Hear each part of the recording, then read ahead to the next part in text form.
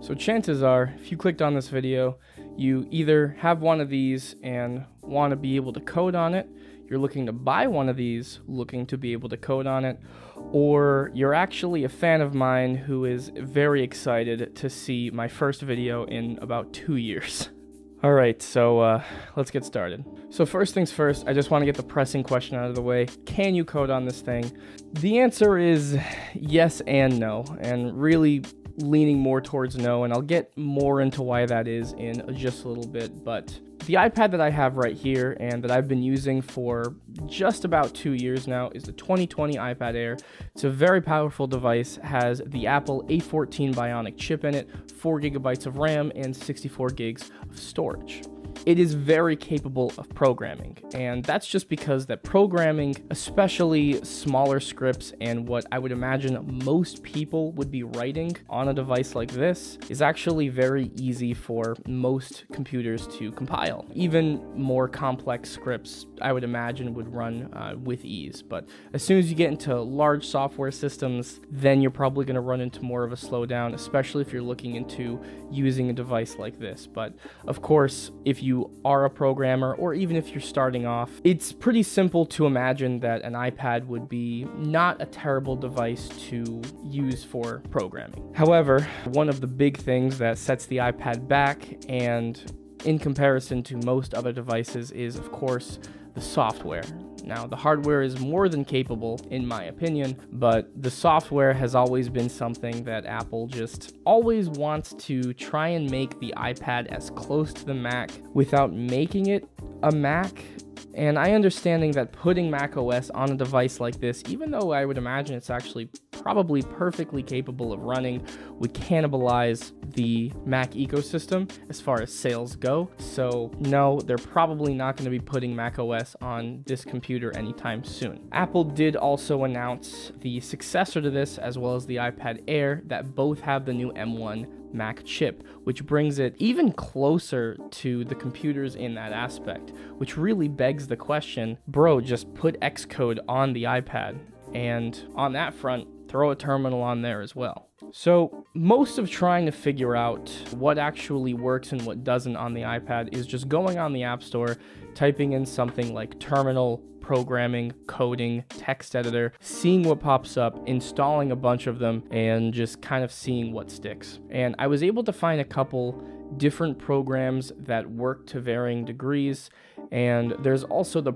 two programs that I personally use for coding every once in a while. My iPad, just as a disclaimer, is not my daily driver when it comes to programming, not even close. And I'll be discussing the capabilities of the iPad, which kind of reveals why it's not my daily driver. So the two main applications that I use personally for programming on the iPad is a terminal/compiler and your text editor. Now, the text editor was actually the more difficult option to find when trying to look for options to program on the iPad. The reason for this is the iPad's file system is usable, but it's not ideal. I personally was looking for a text editor that would allow me to save the .c, .py, or just the text file for the specific programming language that I would be writing in to a file, and have that file be easily accessible through the Files app on the iPad, which would allow me to move the file onto a flash drive, or I could move the file up to GitHub or whatever kind of repository service you would like using Git. However, I was only actually able to find one text editor that allowed this, and this text editor is called Koder. It's a relatively simple text editor, but for the uses that I've used it for, it's worked pretty well. There are some paid services that you can get with this app, but for what it does, it works pretty well. You basically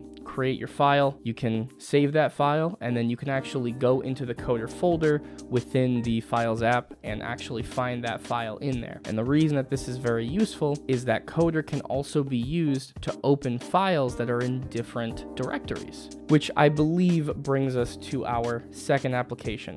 I personally use ISH, which is an Alpine-based terminal for the iPad that works surprisingly well. And it even allows you to install packages, which I did not think was going to be possible on an iPad. Now, what's cool about this is ISH actually creates its own Linux subdirectory, which allows you to kind of create directories within that area that you can change. You can kind of CD to and do your standard Linux commands, which allows you to, using the touch command, to create new files. And then if you go into the Files app on the iPad, click on the file, it will actually open with Koder. Now, this all sounds well and good. And with these two programs, it kind of seems like that you're pretty much all set when it comes to programming on the iPad. But if that were the case, I wouldn't be saying that it's kind of a mixed bag when it comes to being able to code on it. The reason I say this is ISH, as great as it is not super great at installing packages. Now, most of the packages that I tried to install were actually for the Python programming language. One of the more popular packages for Python is Pandas. And these are very, very important libraries if you want to pretty much do anything useful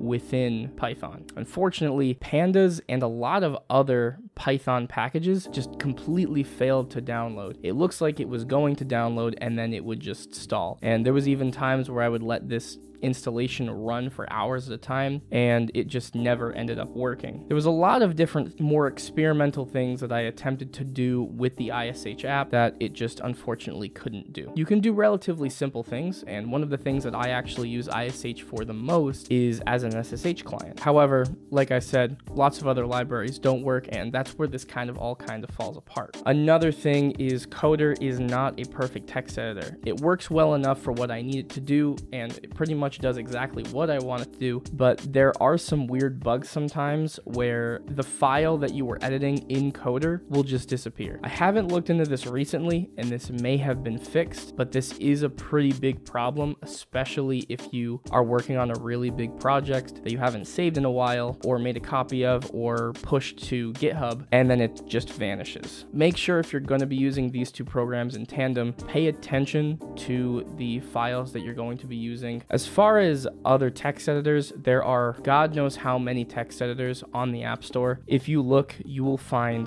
a bunch of them, but Koder was the only one that I was able to find that had that file system that I specifically wanted from a text editor. I did also find two other terminals, A-Shell and LibTerm, and they both work to varying degrees. I believe LibTerm has C-lang built in for C compilation, but using both of them, I just found that ISH was just the best one across the board, and it worked most similarly to a terminal that I was already familiar with. So that's pretty much all I had to say. The iPad is a pretty cool device, and I've been using it every single day since I got it for streaming videos, watching movies, writing short documents, looking up homework, browsing the web. It's very good as, I would say, a secondary device, but especially for me being a programmer, it's just not all that useful in the realm of programming. Maybe Apple will finally suck it up and throw Xcode, which is a very, very fantastic IDE, on the iPad, and hopefully throw a terminal on there as well. Once we have those two things, we're pretty much all set. There are also alternatives such as using an SSH client, remoting into a desktop that maybe you keep always on at home, and various things like that that you can actually use with the iPad. But I find that being able to do most of your programming directly on the device that you're programming on is it just feels a lot better. It's a lot less of a hassle than having to use a remote client or using it through the web or something like that. So that's pretty much all I had to say. If you had a better experience programming on the iPad and you found an app that I didn't talk about that you think is actually really useful, paid apps such as, I want to say, Pythonista, but those apps can go above $10 and I don't want to spend money. So all of the apps that I discussed about today, except for that one, are all completely free. There might be some paid stuff within the apps itself that gives you more functionality, but yeah, that's pretty much all I had to say. So let me know if you found any apps that you personally use to program on the iPad.